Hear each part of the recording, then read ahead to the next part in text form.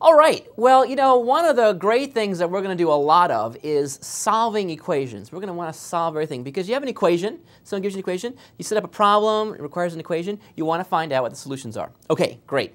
Well, there's some, sort of basic techniques that you can use to solve equations, and I thought that one of the things we should do is just take a look at some, basic equations and see how you would solve them.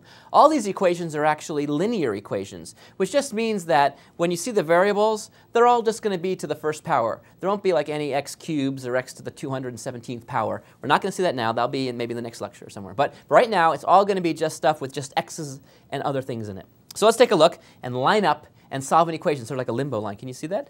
I don't even know if you can see that or not. So look at all the people lining up. They're lining up. It's like they're lining up just to solve an equation. Where else? Where else but on the web? Okay, let's try an example. Suppose someone gives us this equation. 2x minus 5 equals x plus 7. What we want to do is we want to find out what value of x will satisfy this. Now let me just say just two words here to remind you sort of what's going on here. X is really just a placeholder. X represents some mysterious number that someone has hid from us. It's like a hiding, in fact, think of it as hide and go seek, right? Someone's hiding and we have to find x. Okay, now how do you do that? Well, you know that this relationship holds. So what we want to do is we want to isolate x, have x all by itself, and then figure out what x is. At the end of the day after work, we want to have x equals n. So what I want to do is try to get x's on one side, everything else on the other.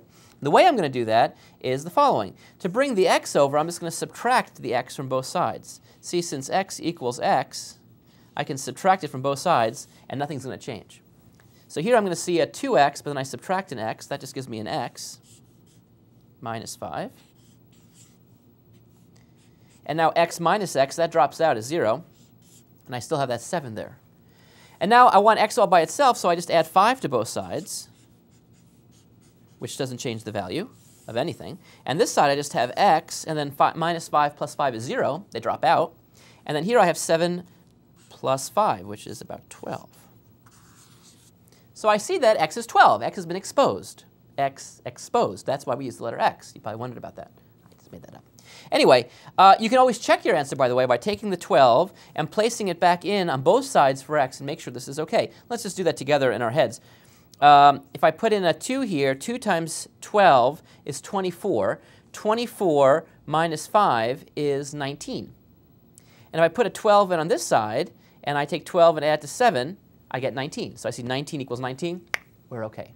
OK, so that's all there is to solving linear equations.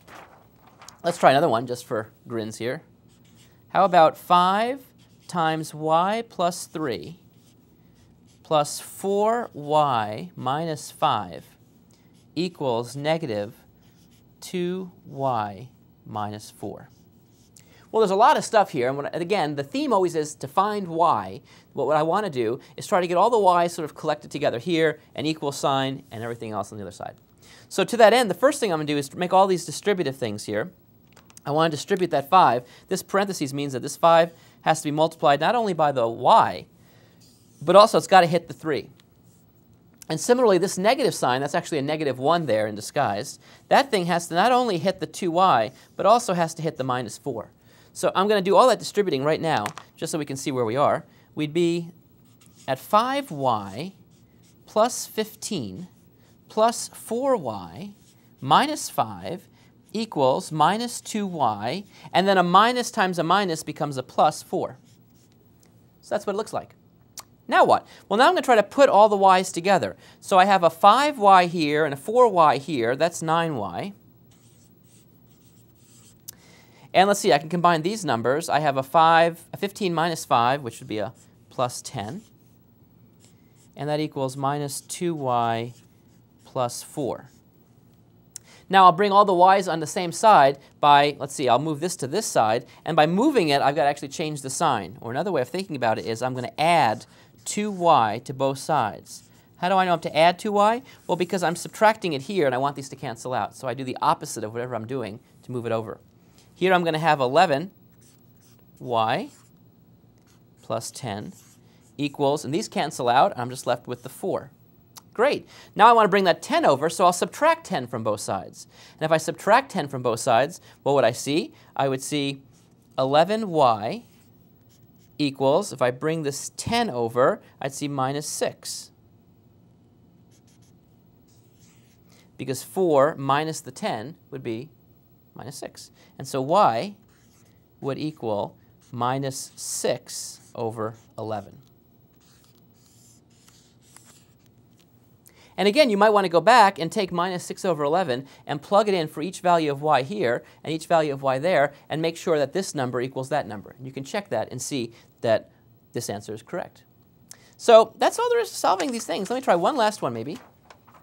Try to stir things up a little teeny bit more. It's hard to stir things up when you're just looking at these linear equations. Not much stirring. No stirring involved. Shaken, not stirred. Suppose I have 2t plus 5 over 5, and I set that equal to t plus 2 over 3, and I want to find out what value of t will make this thing true. Well, it looks like I have a whole bunch of fractions here, so that might be sort of scary. And to be honest with you, fractions frighten me a little bit. So I like to not have them there anymore. So one way to get rid of them would be to multiply through both sides by the same number so that the fractions would go away. Well, one thing I could do, for example, is multiply everything through both sides by 5. If I did that, notice what would happen. The 5 here would cancel with a multiplicative 5 here.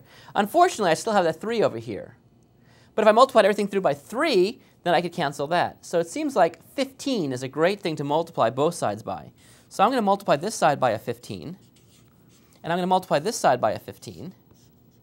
If I multiply two sides of an equal sign by the same number, it's not going to change the value. So if you have an equality, multiplying both sides by 15, not going to change anything. But now, look at the cancellation. This is fantastic. The bottom goes away, and it costs me a 3 on top. This 3 goes away. It costs me a 5 on top. Some people, by the way, think of this as cross-multiplying. You might think of 5 times this times 3 times this. And it's the exact same thing if you think about it. Anyway, now I've got to distribute, though. Don't forget to distribute that all the way through. So that's going to be a 6t plus 15. See, the 15 is because I have to distribute. And now I'm going to distribute the other way and see 5t plus 10. And now I'm going to start to do a lot of these manipulations just verbally. This 5t, to get it to that side, I have to subtract it from both sides. So imagine a minus 5t here. I have 6t minus 5t is just t alone. And if I take that 15 plus 15, if I want to get to that side, I should subtract 15 from both sides. And so that would be a 0 here. And then here I have a minus 15. And so a minus 15 plus 10 would be minus 5. So in fact, t would equal minus 5. So even when you have sort of denominators with numbers, you can clear off those denominators by multiplying through by a common multiple. And all of a sudden, you have a simple linear equation. You can solve it.